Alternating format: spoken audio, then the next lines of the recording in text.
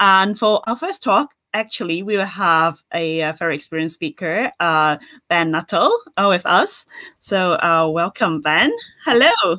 I'm pretty sorry. I've only just got audio back. I didn't hear. Oh, that's all right. We just want to know, so yeah, I guess you're getting your presentation ready, and so you're calling in UK, right? If I remember correctly. Yeah, based in Cambridgeshire. Yeah. Yeah, so it's amazing that you got to tell us something about the news. So I know you work for BBC News Lab, and then I always want to know how it operates and how people can, know about all this news and stuff. So when you're ready, I'll let you take us away. Okay, great. Thank you. Can you see my slides okay now? Yeah. Great. Okay. So yeah, thank you for that, and welcome everyone. So okay, here we are. So my name is Ben. I'm a software engineer in BBC News Labs.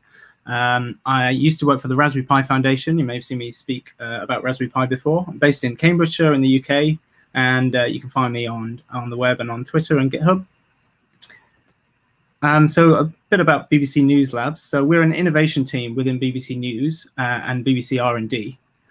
We build prototypes of new audience experiences. We come up with solutions to help journalists, and we do research. We try out ideas and do projects on that kind of basis. We write up our projects at bbcnewslabs.co.uk, and we're also on Twitter, so you can follow us there. So I'm going to be talking to you about a project we did with the Radio 4 Today program. This is one of the BBC's flagship news programs, on Radio 4.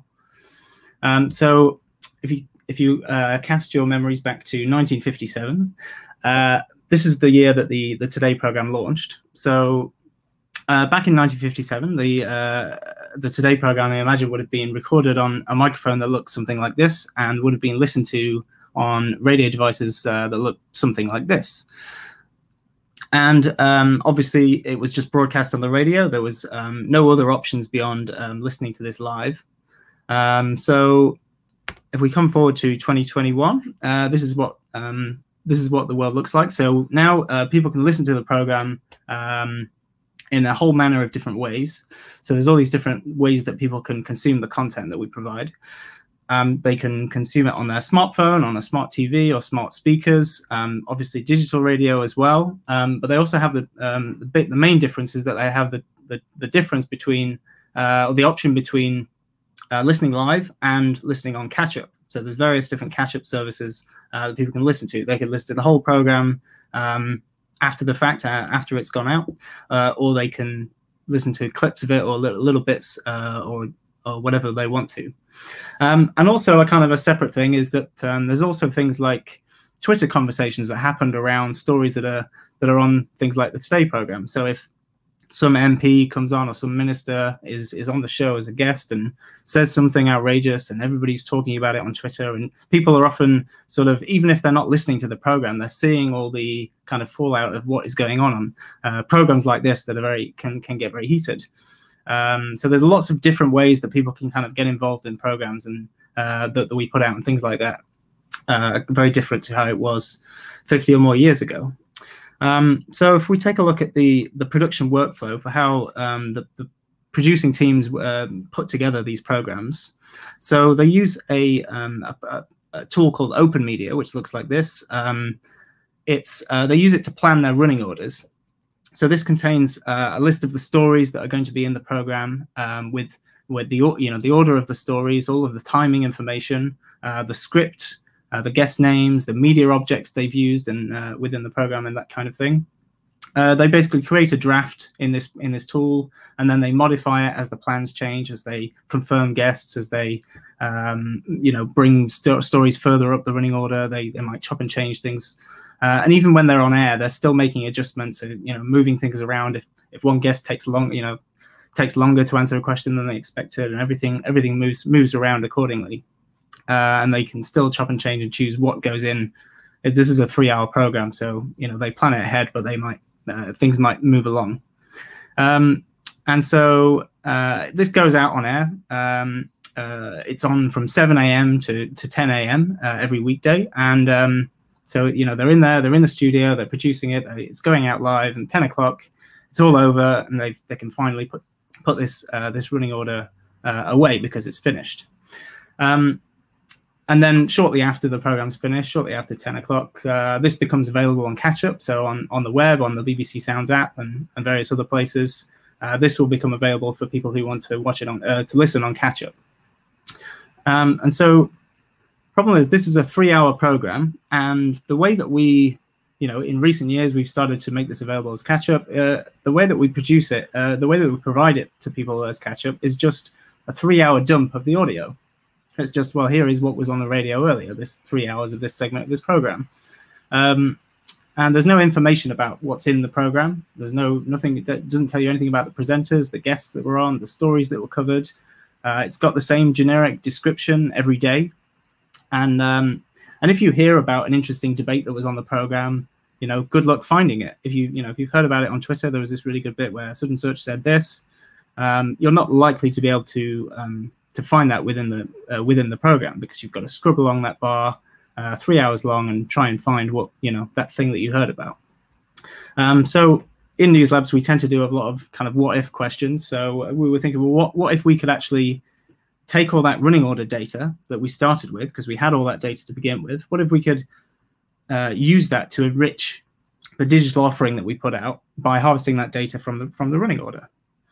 And what else could we do if we did do that? So once we've reapplied that data to the content, what else does this allow us to do? And there's a concept within, particularly within BBC R&D, called object-based media, and this is a sort of an ideology where you can chop up programs that were made for linear broadcasting. You chop them up and provide them to people in different ways, and allow people to consume small amounts of programs and have customized, personalized views of all these different bits of content. So there's lots of stuff to play with, but once you've actually surfaced it and chopped it up and made it available with all that data. There's also, as I said, lots of personalization options. So a really, really bog standard simple example could be, rather than recommending to people, oh, have you thought about watching the Andrew Marr Show, or listening to the Today program, or watching Newsnight, or listening to the World at One?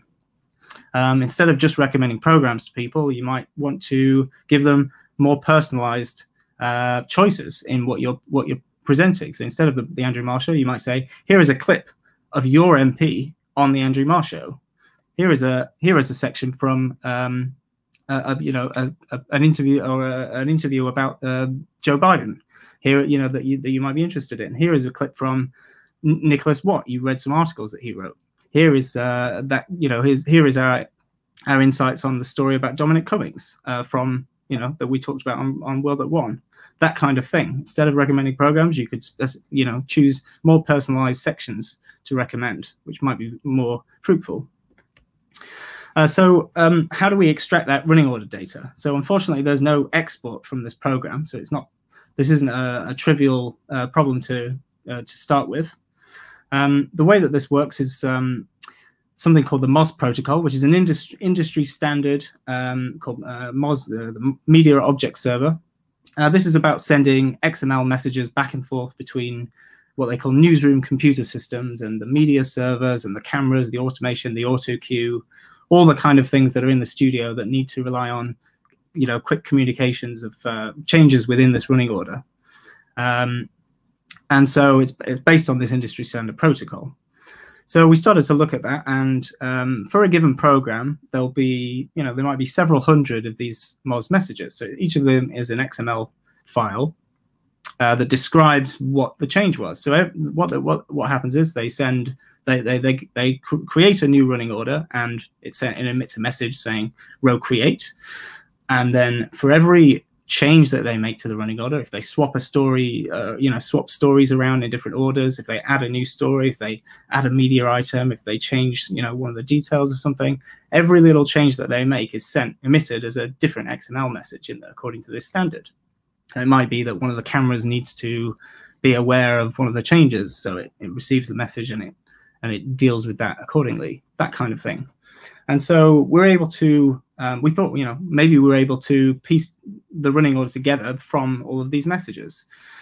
So So if we take a look at inside a couple of these MOS files, so this is the top end of the first file that you get, the row create. So you can see there it's got things like it's got a row create tag, it's got a message ID, it's got a row ID, running order ID, and a row slug, and details about when the program is due to start and that kind of thing. It's got all this data in XML format, and then the next message that might be sent might be this one, the row story send. So this is one where they're adding the body to a story. So they might have written the script, and they say, well, here is the script for that story that we started with. And every single message contains something like this that you've got to, it has a particular structure, and you've got to be able to understand how the structure works. So we investigated like parsing and merging these XML messages based on the details within the MOS specification, and it really seemed to work. So we put this together, and we wanted to be able to put this together into a solution that would take a whole batch of hundreds of messages from a program and condense it down into one big merged complete running order. So we were able to do this, and we developed a library. We called it MOS Manager, which is the MOS running order manager. It's open source. It's an open source Python library. It's Apache 2 licensed, and it's available on the BBC GitHub, and the docs are available on Read the Docs. So what can it do? So this library, it merges MOS files into a machine-readable running order. So if you've got a collection of files, it will merge them all together and produce one that you can use. It provides easy access to the contents of each of the MOS files or the complete running order, and it's provided as a library, so you can import it and do things to it kind of custom. And there's also a command line interface for the sort of basic general tasks that you might want to do. And because this is an industry-wide standard, it's useful being open source. Other broadcasters might be able to make use of this as well. So the way it works is we've got MOS type classes. So every MOS file MOS file type is provided as a class. You can see there's a hierarchy there. The MOS file base class, and then all of the subclasses like story send and story move. They provide specific implementation details about how each of those types work and how they interact with each other. So you can create a running order object from a row create file. And then you've got a running order object that you can play with, and similarly you can create a story send object from a file like this, and you can manipulate that object and access the bits of that object. Alternatively, instead of using the actual classes, the subclasses that you want to use, you can just use you can construct them from the base class, and this will allow you to to detect and classify the type for you, so that you can much more easily automate these processes. And alternatively, from creating from a file, you can also create an object from a string. So if you've already parsed an XML string from somewhere, you can just create an object from that. And what we use quite a lot in the BBC is the from S3 class method, which allows you to construct one of these objects from a file in an S3 bucket.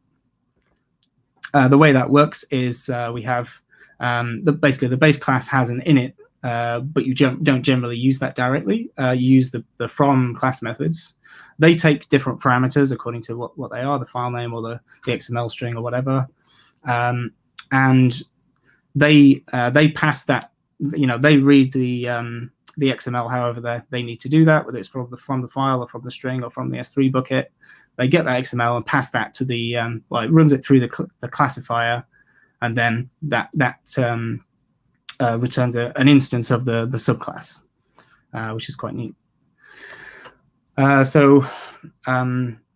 Property access. So once you've got an object representing a MOS file, you can easily read the data within it without needing to know where exactly it is within the XML. For instance, the row slug is a property here which retrieves the string from the row slug tag within the row create tag, and in other cases it might return something that isn't a string. So the message ID is an integer, and it parses the start time from the XML document, obviously as a date time object. So having things like that, can be really useful.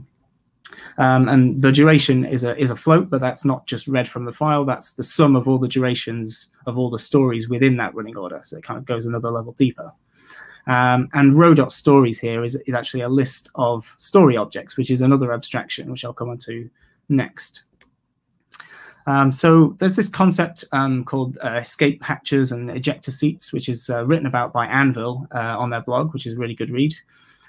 Basically, when you provide an abstraction to something, you have a choice to either let people use the escape hatch and still access the advanced stuff. You know, you say, right, if you need anything else, you know, it's in here. Otherwise, you know, they would have to ditch the library and go back to like parsing the XML themselves in this example.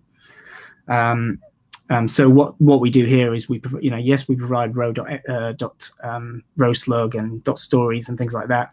But if you need anything else, just poke inside row.xml, which is the element tree that we're abstracting anyway. So then within something like within a running order, if you access those stories, so that's a list of stories, pull out the first one, and again, similarly, we've got further abstraction. So within the story, you've got its slug, its duration, and its script, and lots of other things. The way that is defined is a property within the running order, which says, well, go and find all of the story tags within the XML and construct a list of story objects, which provides that further abstraction underneath. So it just means whenever you access row.stories, you know, it's going and reading the XML, but providing them in this nice accessible way.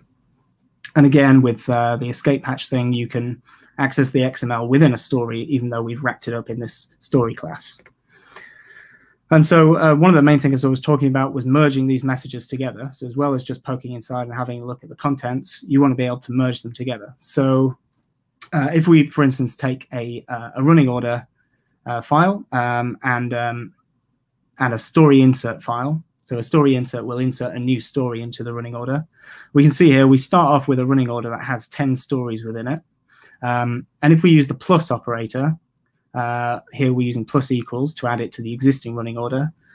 That has now applied the merge. So it's taken the story insert, merged it into the running order. And now we've got a running order which is 11 stories long rather than 10. The way that works is we have dunder add, so an add magic method on the running order class. And we have a merge method on each of the other subclasses. So you know, each merge class determines how does this particular type apply a merge, and it gets called by, you know, you running the add on the running order. So there's comprehensive documentation for this available. So you know, it's on Read the Docs, and we also we follow something called the Diataxis framework, which is made by Daniele Procida. This is all a concept where you separate your docs pages between what are tutorials, how-to guides, explanation, and reference. And it's a really good way of organizing and structuring your documentation. So it's well worth a look. So how do we utilize this within News Labs? So we have a suite of AWS tools that we've written, which you know, comprises several lambdas and DynamoDB tables and things. And we use the MOS Manager library within the context of these lambdas to process the MOS files for the programs that we have access to once they arrive in S3. So we have something that sends them into S3 that triggers jobs to be run, and then we kind of store things like, well, we've extracted all the list of all the stories, and these are all the episodes that we've processed, and these are the different things that we've pulled out, and then we've got all that information available in both in the completed running order that we've saved and passed on to a document store, but also in all of our DynamoDB tables as well. And once processing is complete, we've sent that file over to the document store, and then other people can subscribe to that and trigger their own events to say, well, once you've finished processing that thing, we could actually run our own job and do our own thing based on that. So anyone within the BBC might be able to make use of this as well. So if we take a look inside the Lambda, so we've got this internal library called MOS Pipe, which is kind of specific to the way that we do this within the AWS suite. This allows us to kind of have shared utilities for things like talking to the DynamoDB tables, across all of the Lambdas. They all have a copy of this internal library in the Lambdas. And we've, the processing Lambda, for instance, looks something like this. So we import the database client and the processing class from MOS Pipe, and we have two entry points which do roughly the same thing. So the Lambda handler is what is executed when it's running in the Lambda context, and the if name is main. Both of these create a processing object from some parameters, and then you call that object to execute the processing task. So those parameters have either come from the event context in which the Lambda is being called, or from command line arguments. And this allows us to run the Lambda equivalently, both locally and within AWS. So then if we take a look at the MOS Pipe library, so this is how you make an object callable, like I showed there. So we've got processor, and you've got the brackets after it. So calling that object is made possible by this dunder call method, so the magic method for call.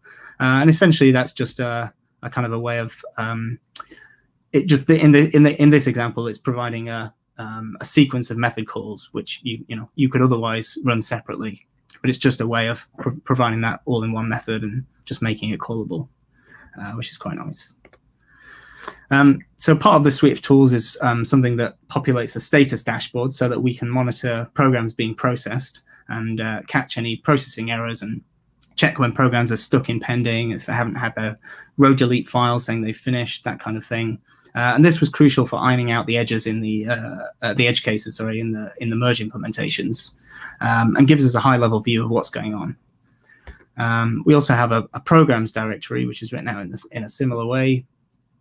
This allows us to kind of browse, and we have this web app. We can browse all the programs that we've processed and view all the episodes that we have for a program, and view the stories within the running order, the timing information, the script, and all that kind of thing. So you can see that here. So we've got an episode of Newsnight there, and we've got a list of stories that take place and at what point in the program that the story happens. And then you can click through to view the script for the whole thing as well. So we ran a trial last month with Radio 4 Today, where we added chapter data to the BBC Sounds web player. So you can see along here, just for the final hour, we've decorated this timeline with each of the chapter points for the main stories. So this allowed listeners to, using the catch-up service on the web, to see what was in the program and select sections that they wanted to listen to. So here's a list of all the chapters that it was below the player. You could view this and either choose a story to start, or skip over one, or whatever you wanted to do. You actually had full access and control to just dive around wherever you wanted to go to in there. The final step of this process, to get it to be able to do that, was a tool called Slicer, which once it's been through the MOS Manager processing, this tool allows somebody from the Radio 4 Today program team to correct the story offsets and move everything slightly if they needed to, add custom synopses to the stories, and replace things like the technical slugs that they use in the running order with more human-friendly titles.